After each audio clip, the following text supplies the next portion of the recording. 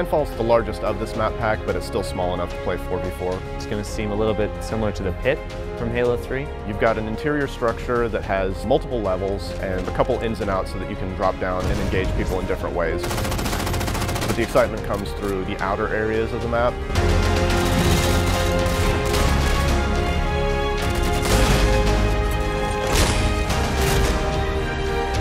It's a really balanced map, so you can definitely play all-ball and some CTF on it as well.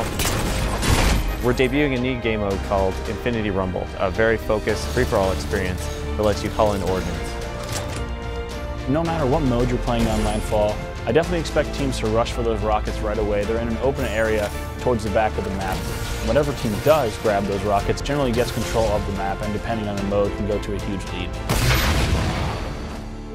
Definite challenge that players are going to face when they play on Landfall is choosing a loadout that really fits well in all parts of the map.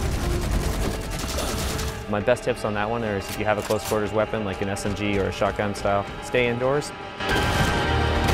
But if you've got like the binary rifle or DMR, make sure you take advantage of those long sight lines outdoors to sort of lock people in the buildings.